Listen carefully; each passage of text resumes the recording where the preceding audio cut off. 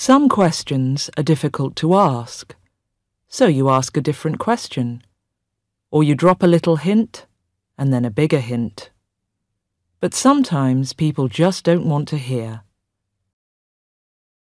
They have a carapace around them, like the hard shell of a sea turtle, and they are deaf to your words.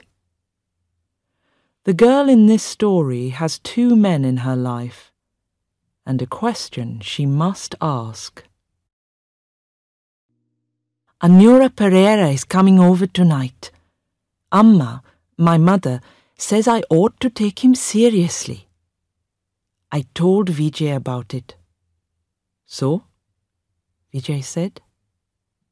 He's coming to see me because he's interested in me and he has serious marriage intentions. He lives in Australia. Vijay smiled and said nothing. That's the way with Vijay. Do you know who Anura Pereira is? I asked him. He shook his head. No. Then he laughed. So he's looking for a Sri Lankan wife? Yes, I said. Anura Pereira earns dollars, has a Sydney house and a ticket to Australia.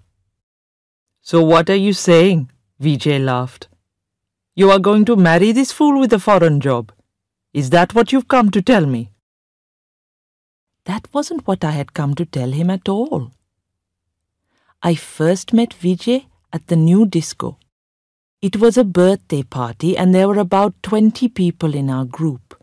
I didn't know many of them. My friend Lakshmi took me along to it.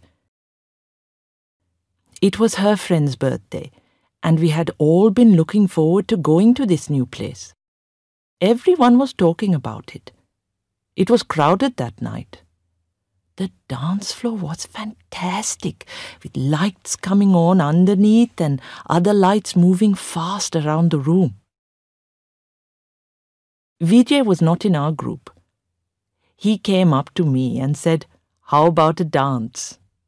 It was difficult to hear him, but when the light shone on him, I could see in his face that he really wanted to dance with me. We danced all night.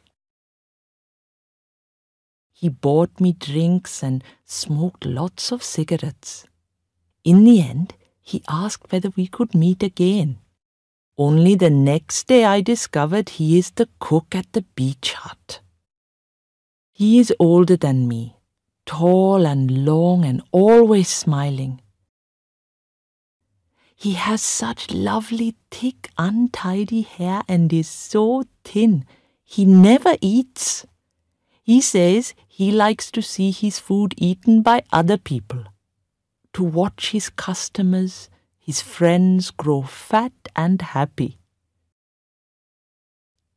He says there is nothing he likes better than to cook his prawns in front of the ocean.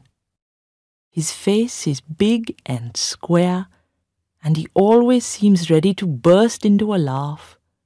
And when he does, the whole sea seems to break into smiling waves. The beach is so lovely with him. When I went to see him today, he said, "Hello?" with a big smile on his face. "Come and sit down. I won't be long." He had a bowl full of enormous prawns on his knees. He took off the heads and shells, then, carefully, pulled out a thin blue vein that curved round each prawn like a backbone. "Look at that," he said, holding the vein up. "Sea poison." At first, I didn't even want to say a single word about Anura Pereira, but Amma says you must always go for the best you can.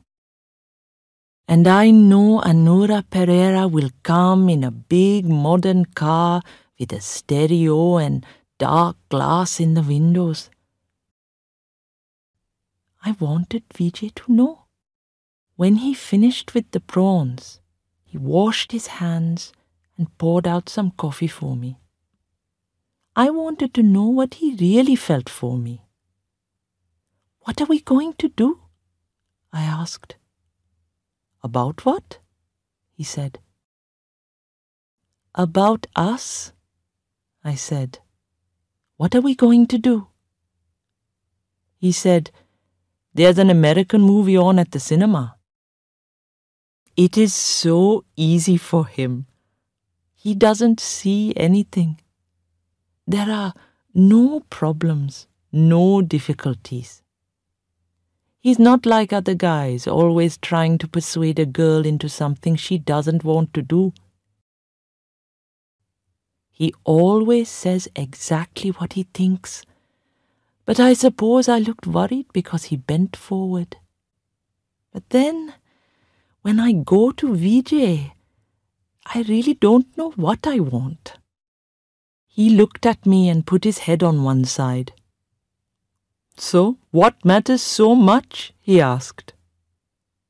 He lit one of his thin cigarettes and stretched out on his chair. His head rested on the back of it. He let his mouth stay open like a fish. Sometimes he can be so silly, but it isn't that simple. "We can't just stay like this," I said. "The beach hut isn't going to be here forever. The wood is already going soft in the sea air, and the roof will soon fall apart." I looked out of the doorway and watched the green sandy water of the ocean rising and falling. "You can't be a beach cook for the rest of your life," I said. "Or is that all you want? Do you really only want to be a cook all your life?" I didn't want to hurt him. I just wanted him to say something, but he just stared at me. I felt he was seeing me, out at sea, floating across the ocean. But who is the drifter? Not me. A crowd of swimmers arrived, looking for beer and food. So I said, "I must go. You have work to do." "What's in Australia, anyway? Everyone wants to go there, especially when there's any trouble here." "But what for?" "I like the beach here. I like our road, the purple bougainvillea flowers climbing over the wall, and that sandy path we take down to the sea. I like traveling by yellow three-wheelers.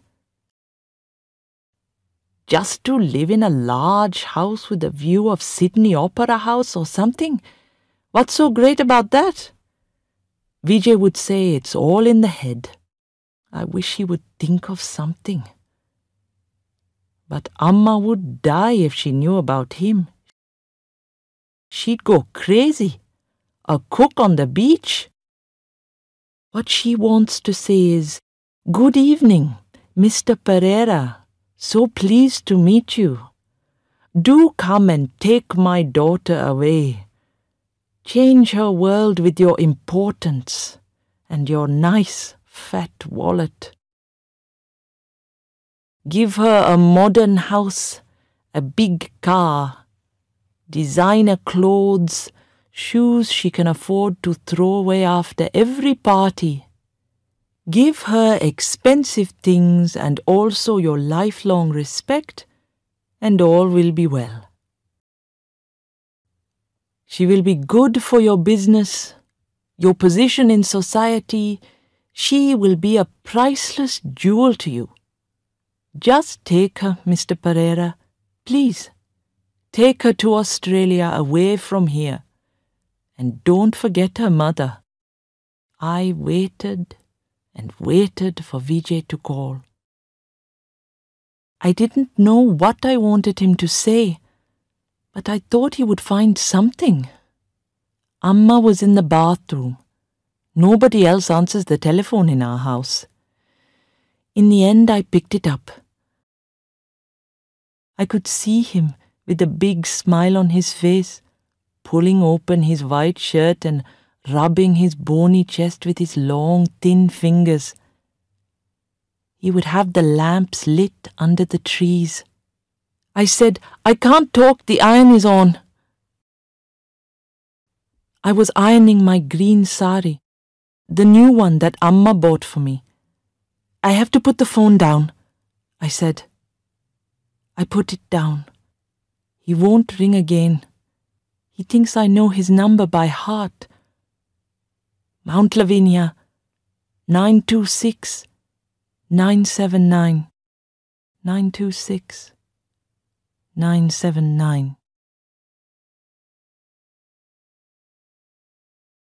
Thank you for watching this video.